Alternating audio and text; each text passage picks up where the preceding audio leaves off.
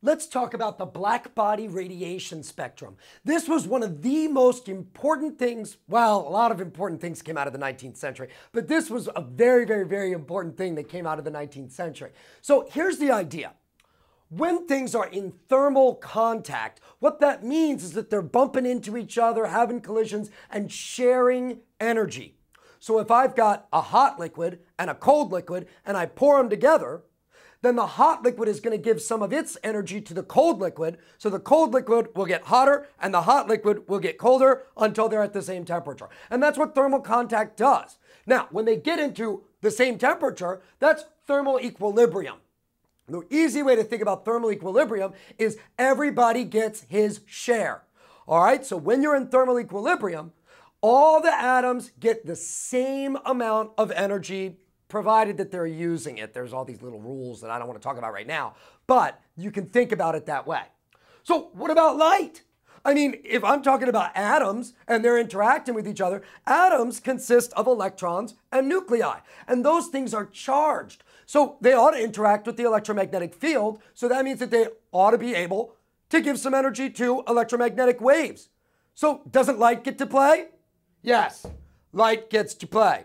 And that's a major, major thing, because what that means is that everything that has a finite temperature, everything, in order to be in thermal equilibrium, it's got to give some of its energy to light. And of course, what does light do when you give it energy? It leaves.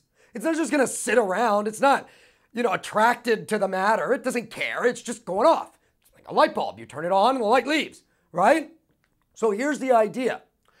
Every object that has a finite temperature is always radiating energy. And this energy just comes from the thermal equilibrium. It comes from the temperature itself. So it's just radiating. I'm radiating energy right now, light energy.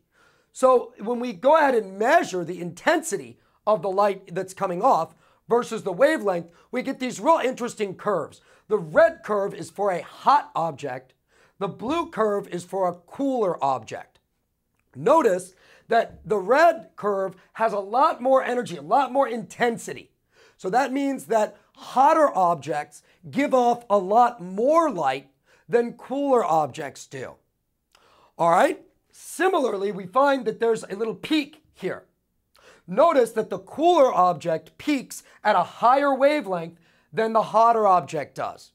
So what that means is that as an object gets hotter, it not only radiates more just overall, it also starts to radiate at lower wavelengths. So here, this one wasn't radiating very much at that wavelength before, but then we heat it up, and now that becomes the maximum radiation.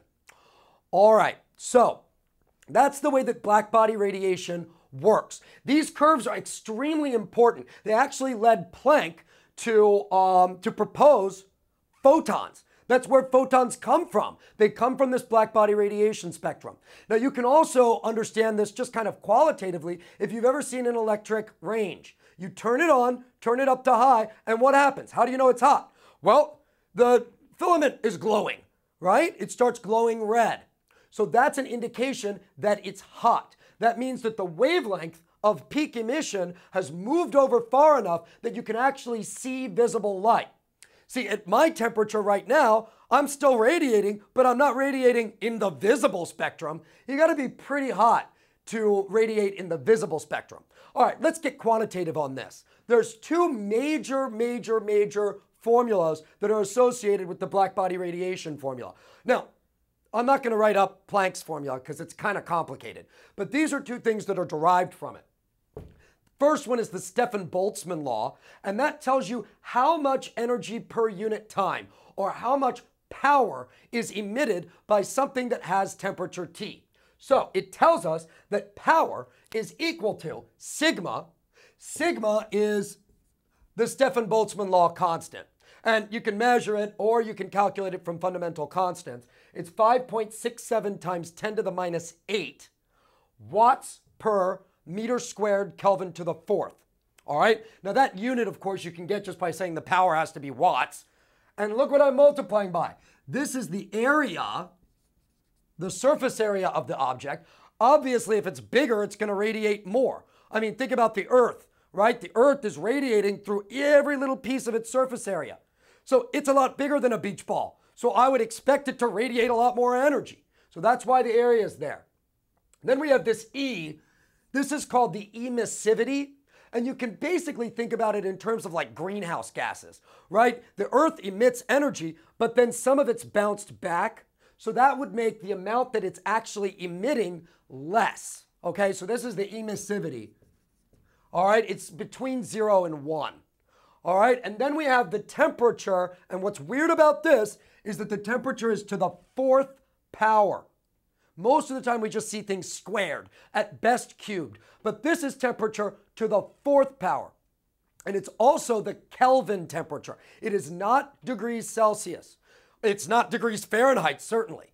It's Kelvin temperature. Now, as you remember from chemistry, Kelvin temperature is Celsius temperature plus 273. Now, what's interesting about that is that room temperature is about 300 Kelvin. So when you look at this number and you say, oh, it's 10 to the minus 8, that's not very much power at all. Think about the fact that you're then going to multiply it by 300 to the 4th power. All right, so that actually makes this power fairly large. Anyway, so that's the first equation. The second one is Wien's displacement law. Now this tells us how we can calculate the wavelength associated with maximum intensity if we know the temperature. So he tells us that lambda max is equal to 2.898 millimeter Kelvin, and that's just a constant. You could measure it in experiment, divided by the temperature. Again, that temperature has to be in Kelvin. All right, so let's just go ahead and do some examples. So a human being has a body temperature, internal body temperature of 98.6 degrees Fahrenheit. That translates to 310 Kelvin. So Wien's displacement law tells us that the maximum wavelength is 9.35 micrometers. So this is a microwave. You can't see it. It's not visible. It's in the far infrared. All right? But that's how thermal imaging works. And that's how those heat goggles work. You look at something and you're looking at this part of the spectrum. And at this part of the spectrum, all human beings are like light bulbs. They're just radiating. All right, so we've got that for human. Let's get hotter. What about molten iron? Now, you guys know that when you heat up iron enough that it starts to melt, it starts to show that red. It starts to glow, right? So the temperature at which iron melts is 1810 Kelvin.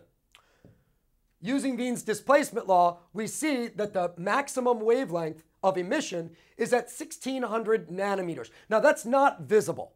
It's infrared. The highest wavelength that we can see as human beings is about 700 nanometers. So this is a little bit more than twice that. However, as you remember from the curves, the maximum is not the only wavelength that's being emitted. It emits at smaller wavelengths too. And so it's just kind of beginning to glow that red. That's the idea, because that red is about 650, 670 nanometers. All right, so that's molten iron. What about the sun? The sun has a surface temperature of about 5,800 Kelvin. That's very hot. And when we use Wien's displacement law, we find a maximum wavelength emission of 500 nanometers. That's like a blue-green. So now you might ask, well, geez, I look at the sun, it doesn't look like blue-green to me, it looks yellow. There's many reasons for that. Part of the reason is that when you look at the sun, you're actually seeing that whole spectrum. And there's a lot more of the larger wavelengths than there are of the smaller ones. So you're averaging in all those reds and all those oranges and all those things like that. And that pulls what it looks like kind of further up the wavelength spectrum. The other reason is that when you're looking up at the sun, you're really only seeing the light that hasn't been scattered away by the atmosphere. If you look away from the sun, what do you see? You see blue, you see the sky. That's because the majority of the light that's scattered by the atmosphere is the small wavelength stuff. So that stuff's going away. What's left over? The bigger wavelengths. And that's why the sun appears yellow when you look at it. All right, and then there's one other example that I wanted to give, and this is the cosmic background radiation, which is something that's very, very, very important to physicists all around the world. Essentially, what happened was, after the Big Bang, things interacted for a while, and then everything just kind of coalesced into atoms and everything. And then the light that was remaining from the Big Bang decoupled from everything else. Because now everybody is neutral, so the light is just going to propagate through. The cosmic background radiation is the remnants today of that light that decoupled about 300,000 years after the beginning of the universe.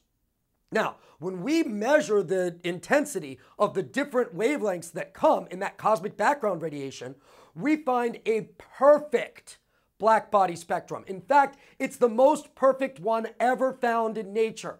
Cosmic background radiation with a temperature of 2.725 Kelvin. It's been cooling off since the Big Bang, and by now it's cooled to 2.725 Kelvin. Anyway, that's black-body radiation spectrum, one of the most important things to come out of 19th century physics. And by 2. I can't do this with you two laughing back there. Work it. Work it. So if we had, no, that's not right, 3 coplanar points. So have you ever gotten off an airplane? That should be less than. Yeah. Dang. Is it like 500 degrees in here or what? All right, so when you're in chemistry class, you're going to be doing a lot of work. You're going to be starting over. So as an example, we could consider like you've got a chain hanging from two fixed.